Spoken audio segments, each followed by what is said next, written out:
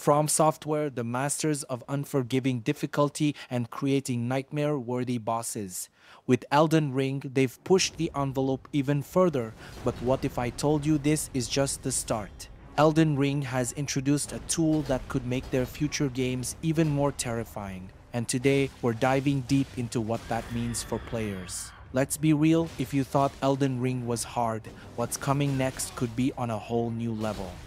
FromSoftware has always been great at blending horror with challenge, and Elden Ring perfected this by introducing new ways to induce fear in players.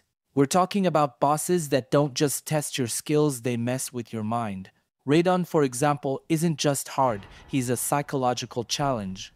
His sheer size, his attack patterns, and the dread of knowing one wrong move can cost you everything. And that's the kind of tool FromSoftware now has in its arsenal, a perfect combination of atmosphere, tension, and gameplay mechanics designed to keep you on edge the entire time. So, how can they evolve this in future games? Imagine a world where these psychological elements are cranked up to 11. Maybe it's not just about the boss itself, but the environment. Dark corridors where every shadow could be hiding something, sound design that makes you question what's real, and traps that play with your mind.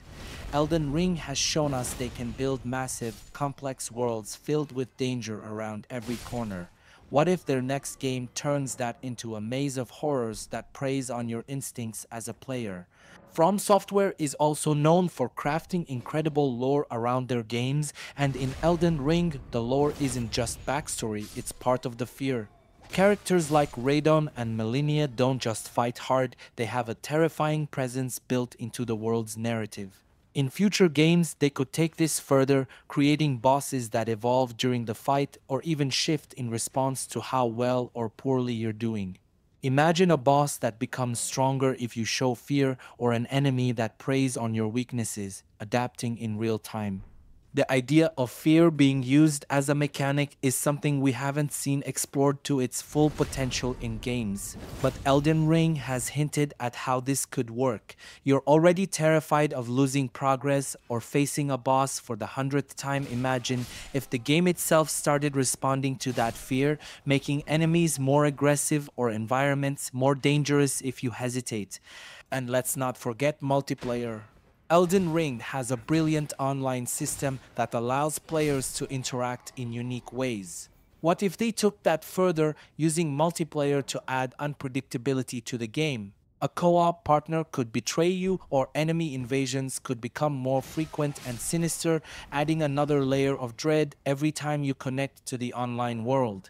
As FromSoftware looks to the future, we're on the edge of our seats wondering how they'll build on the foundation laid by Elden Ring.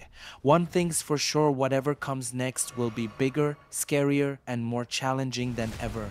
They've perfected the art of terrifying us with gameplay, and now, with the tools they've developed in Elden Ring, the future looks darker than ever. And I, for one, can't wait to see what nightmares they have in store for us. So, what do you think? Are you ready for the next level of fear? Drop your thoughts in the comments and let's speculate on what FromSoftware might throw at us next.